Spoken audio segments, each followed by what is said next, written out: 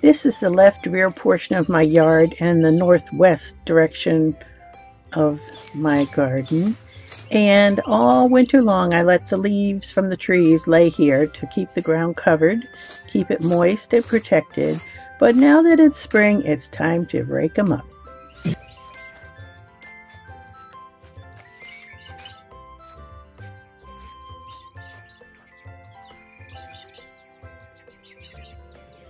We had a large section of wood stockade fence that had come apart and rotted out, so we took it down, and these are some of the posts that were used to hold it up.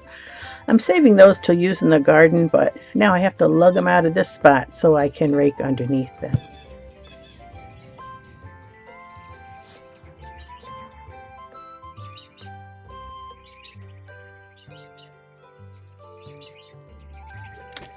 My plan is to use them to hold up my cattle panels, lay them in little trenches in the ground, and then snug up the bottom of my cattle panels against them to hold them straight.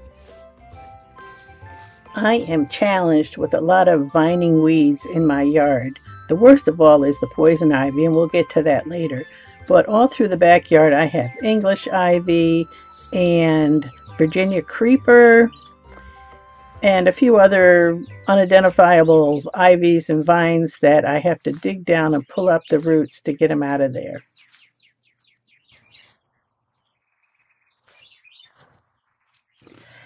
At this point, I had already filled 5 of those big Ace Garden paper bags full of these weeds, these vines that I'm putting out to the road to get rid of. They will not go in my compost.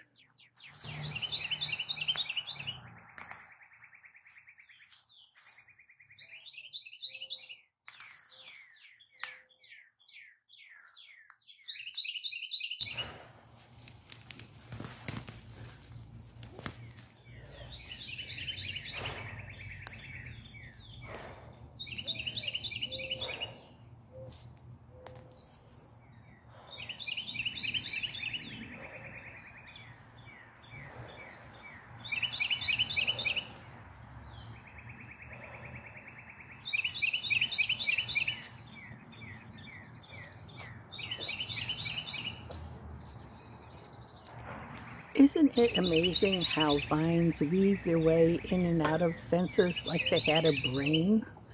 I just don't understand how that happens.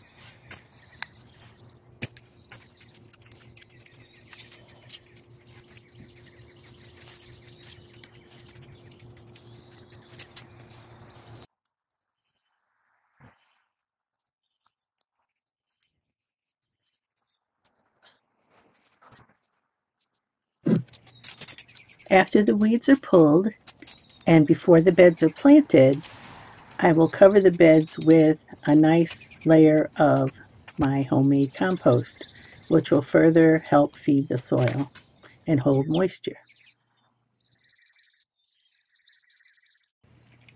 Here in Zone 7A, Maryland, we have pretty mild winters, and that means in the early spring we get early spring weeds, and most of them are easy to take out. I'm glad that they're there because they cover the soil and keep it moist and protected.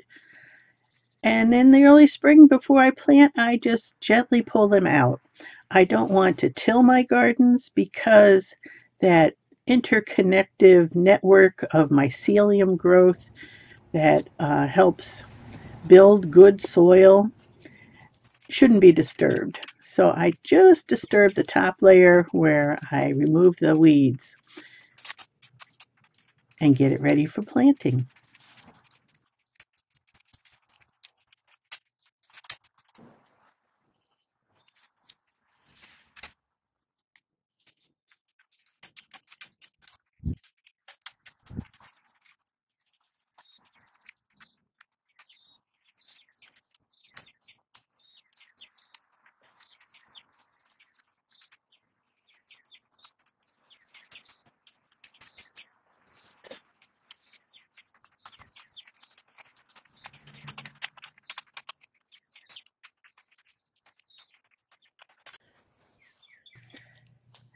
This is the area left of my veggie garden right next to the chain link fence that divides our two properties with my neighbor.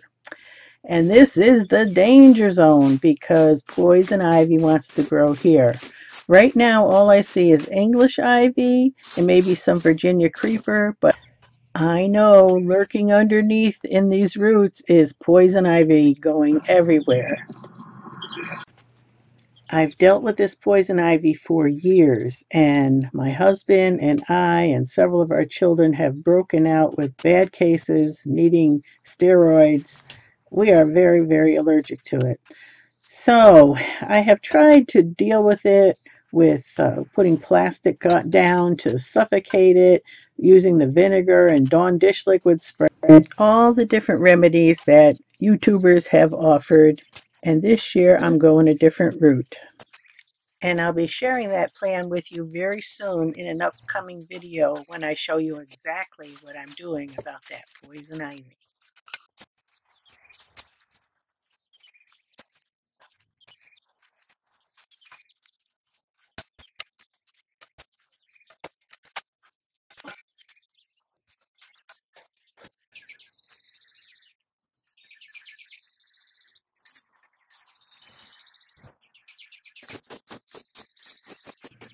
Now I'm back in the beds under the hoops. The cukes and melons and squash will grow over the hoops, but under the hoops I'll be growing collards and kale and Swiss chard and things like that here.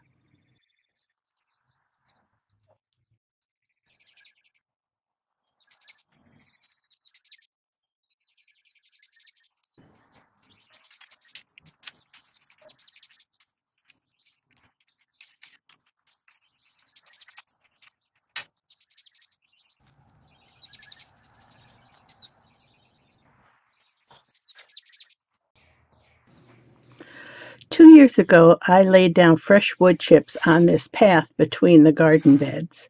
Now that they've decomposed sufficiently, I am shoveling those decomposed wood chips up on top of the beds to become part of the soil again. All those nice nutrients and microbacteria that have broken down in these wood chips will now feed the soil on the beds. And I will refill this path with new wood chips and start the process all over again in another 1 or 2 years.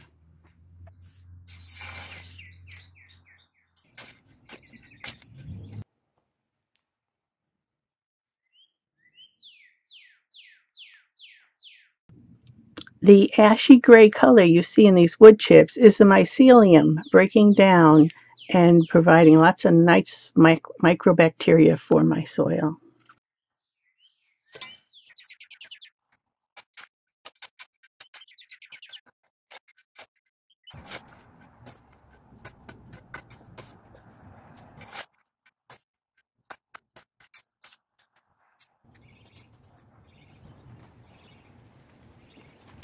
This is the end of my garden right next to my screen porch, and it's the last bit I need to clear. I had this black plastic laid out in the past to smother the poison ivy. It did an okay job for a while, but not great. Now I'm going to just fold it up and put it away.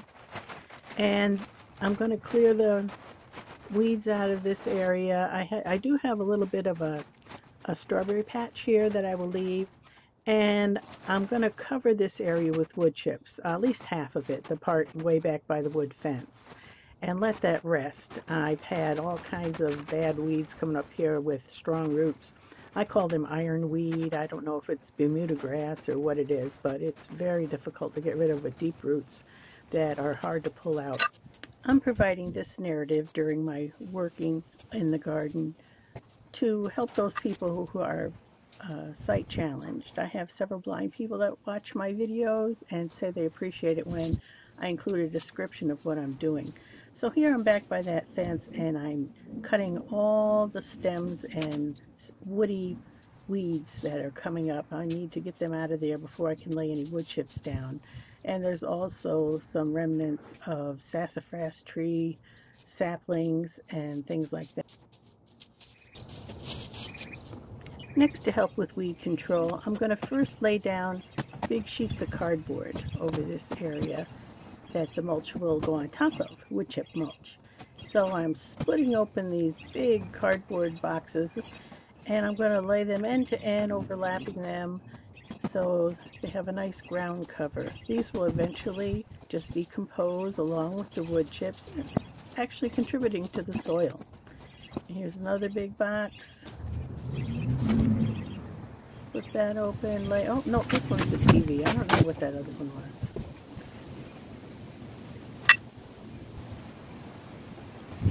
Yep, we'll just overlap them and we'll cover these with wood chips.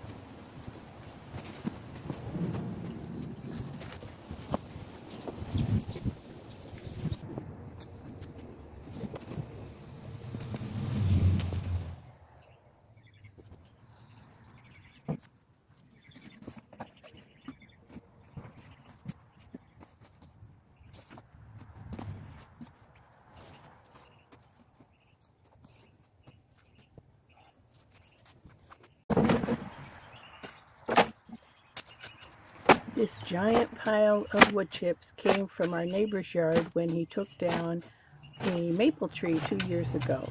And we asked if we could have the wood chips, and he agreed. So now I have this 2-year-old pile of wood chips that we will use to spread around my gardens to use as mulch.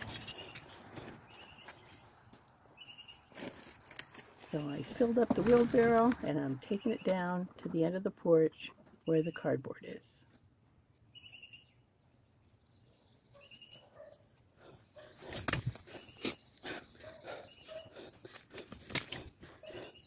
And I will dump the load onto the cardboard. Spread it out. Now, lucky for me, my husband continued this for me. He filled up that wheelbarrow about 10 more times and filled in this area for me. I'm not going to take that credit. Thank you, honey. Be watching for my next video when I'll show you how I planted all these beds out and how my garden is growing and my espaliered fruit tree orchard. See you then.